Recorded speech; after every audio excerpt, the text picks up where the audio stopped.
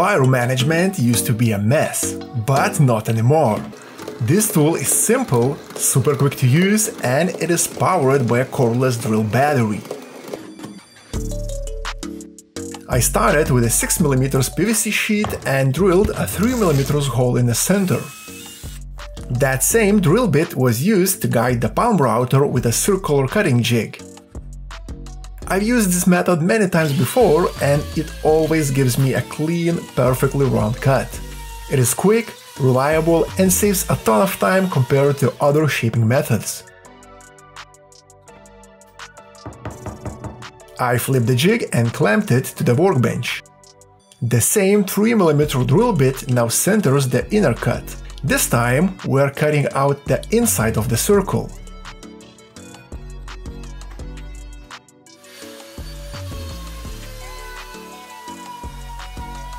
Once that's done, I bring the piece over the table saw and cut a straight slot. That slot transforms the disc into a C shape. It might seem odd now, but trust me, you'll see why this step is important very soon.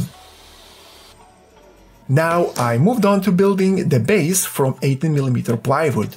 I drilled the center hole using a drill press to ensure it was perfectly aligned and perpendicular to the surface. For the outer shape, I used the same palm router setup from earlier.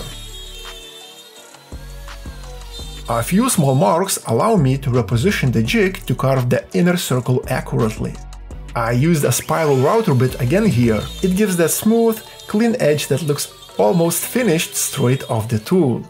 To complete the match with a PVC disc, I made the same kind of C-shaped slot on the table saw.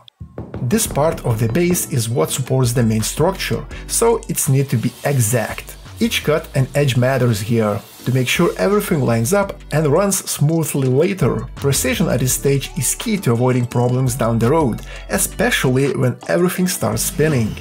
Now things started getting interesting. Time to mount the moving parts. I carefully marked and drilled holes to install the pulleys. For shafts, I used M5 hex bolts. Each one got a washer on one side and 2 nuts on the other. Normally, 1 nut is enough, but I needed some extra spacing from the plywood, so I added a second. It's pretty satisfying to see it all line up, solid and precise.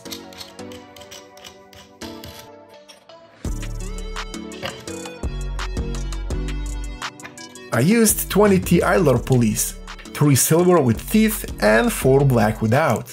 Links to all used parts are in the description. Assembly order matters here.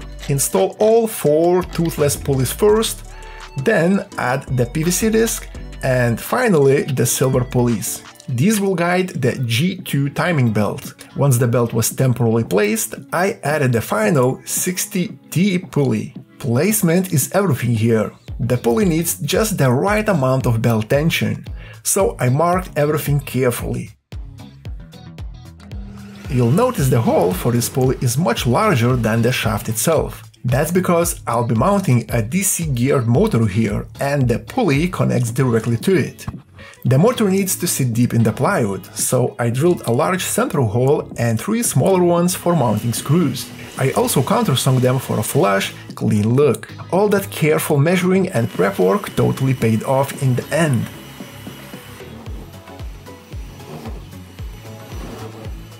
Now onto assembly.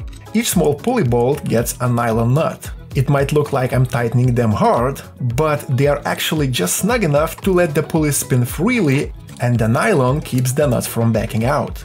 The motor slides in from the back and secured with the 3 M3 bolts. With the motor in place, I attached the 60T pulley along with the timing belt. After adjusting the position, I tightened it down using a grub screw on the side. Mechanically, we're all set. Time for a test.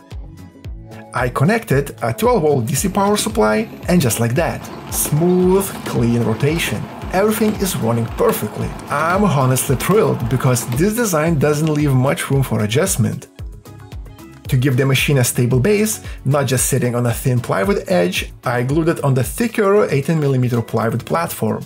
On the back, I found the perfect spot to mount the electronics. I used some CA glue to fix 4 3D printed risers in place. These hold the PWM speed controller. It only cost a few bucks, but it gives you precise speed adjustment using just a knob. Then I designed a battery holder for a 12-volt Bosch cordless drill battery and sent the file to my newest machine in the workshop, the Bambilab X1 Carbon with an AMS2 Pro unit on top. And this thing is on a whole different level. If you're seeing what the A1 3D printer can do, you know it's already fast. But this, thanks to its core XY design, the X1 Carbon isn't just printing fast, it's flying. And while it shares the nice features you'd expect from a solid entry-level printer, like auto bed leveling, live camera monitoring, and a slick touchscreen, it also steps into pro territory. We're talking about LiDAR-assisted calibration, AI-based first lever inspection, a fully enclosed chamber, and support for engineering-grade materials. So whether you're printing regular PLA or tricky stuff like ABS, PC or PA, this printer handles it like a champ. And that enclosure? That's a game changer for me. My other printers used to sit in a room at home, but now I want everything in a workshop closer where I do stuff. The problem is dust. Dust on the bed, on the rails, even on a filament. It caused all sorts of quality issues and ruined plenty of prints. The enclosed design of the X1C solved that completely. Clean prints, reliable output, zero babysitting. Then there is the updated multi-material system called AMS2 Pro. It is fully enclosed, which helps protect the filament from dust, airborne particles and moisture in the air. No more brittle, waterlogged filament. But the best part? It has a built-in filament dryer. That means I no longer have to deal with the separate drying setups. I just load the spools and I know the filament will be dry and ready to go. Plus it auto-switches between up to 4 colors or materials, and with expansion hub it could scale up to 16 colors at a time. Honestly, this setup has everything I need, all in one place. It is reliable, fast and built to handle demanding prints in a real workshop environment. Super happy with this upgrade. If you are looking to level up your 3D printing game, this combo might be the one. After printing, I glue the holder in place with a CA glue. This is the concept. Using a cordless drill battery as the power source. It snaps in just like on the tool and clicks firmly in place. For wiring, I use short wires with the spade terminals that plugs directly into the battery connector. They are easy to disconnect, which makes battery swaps super simple. A similar setup I use for a motor, where wires are soldered on that end for a clean, solid connection. And finally, I added a foot pedal switch. That's the last piece in the control setup, giving me hands-free on-off control while keeping both hands on the wire during use. The speed controller adjusts how fast the motor spins, and the pedal acts as a simple on-off switch. This way I can hold the wires with both hands and start or stop the machine just by tapping the pedal with my foot. Super convenient when you are mid-process and need total control. The final missing part gets installed here, secured over a drilled hole using an M6 bolt, a couple of washers and nuts.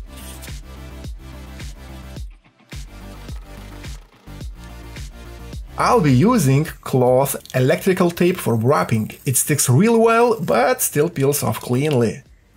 To hold the tape roll, I designed it and 3D printed a 2-part adapter that sandwiches it from both sides. Now the roll slides right onto the bolt and locks in place with a nut, ready to spin freely when the device runs. And finally, the wrapping moment we have all been waiting for. I stuck the end of the tape down, pressed the foot pedal, and the machine spun up smoothly. All I had to do was guide the wires in and let it wrap. I could even pause, add more wires, and keep going. It laid them out cleanly with perfect spacing. Honestly, I'm stoked with how well it works. All that careful measuring and prep work totally paid off in the end. What do you think? Can I call it well done? Drop your thoughts in the comments, and I'll see you in the next time.